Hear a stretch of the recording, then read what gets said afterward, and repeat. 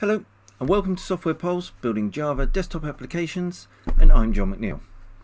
And rather unusually for this video, we're going to take a look at web services.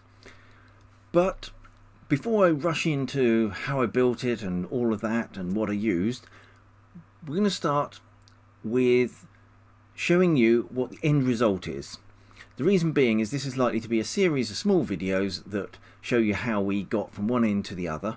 And before you choose to invest your time in starting to watch these videos, you might like to see what the end result is, and that will help you decide whether you wish to invest the time in watching the others. So without further ado, I'm going to start by exercising the web service, and to help me do that I'm going to use a software tool called SoapUI, and I'm going to use version 5.5.0. There's nothing special about that version. It's simply the version I had on my machine when I came to do this recording. And what I've done is I've built up a project in SoapUI, and I've got a request called request1. If I just double click on that, you'll see here highlighted, this is the XML that makes the SOAP call to my web service. And the key bit about this is it passes two arguments.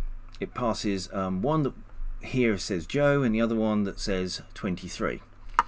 And when we run this, we'll get some XML back on the right hand side of this screen, split screen, with the response from the web service. So if I press the green button, we can see the response there. It says, "Hello Joe, I understand you are 23 years old." And if we choose to change the values in there, just to show you that it's not smoke and mirrors,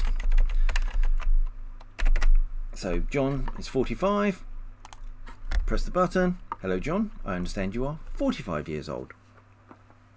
So it's a really simple web service. It just takes two parameters, inserts them into a string, returns that string back to you. There's no database connections, there's no authentication. It's really trivial. Because the point isn't to build a nice, complicated and sophisticated web service. The point is to show you what is behind all of these whizzes and tools you use to build web services quickly and easily, just to show you what's happening at each stage and how it all comes together to produce what is known as a WAR file, W-A-R file, of which I can't remember what it's called, and I keep meaning to look and I haven't. But anyway, you get at the end of the process of building, you get a WAR file which you can then drop into any web service. Any web server that supports servlets. So I am actually using in this example I'm using Jetty, probably because it's freely available with Java. I think it comes with Java. So the components I've used in getting here is I used Java Enterprise Edition, which you will need to do if you're building web services. You can't use Standard Edition, which is what I normally use for all my other videos. I've used Eclipse just because I know that IDE better than any other, and therefore that's why I use it. And I find that a good reason to use any tool. Any tool you can quickly and easily get up and running and understand how it works is the right tool for you. I'm using Eclipse. Obviously SoapUI, which I've just shown you. Some tools that come with Java to enable you to package it up into a WAR file, which we'll run through there. And most importantly of all, I suppose, if you're thinking about copying or following as you go along to see how it's done, it all runs on the same server. So I've got my Jetty web server running here, my Java Enterprise Edition running on the same machine, my Eclipse running on the same machine, and obviously SoapUI running on the same machine. So that's it really. That's all I wanted to cover. It's a nice simple web service.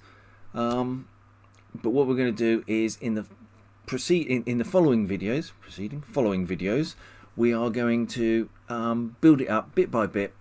So if you're interested, you can follow along. I hope you are interested. I hope this is something you are looking for, and you'll join me in the videos that come. So I'm John McNeil, and this is Software Pulse, building Java desktop applications. Thank you for watching.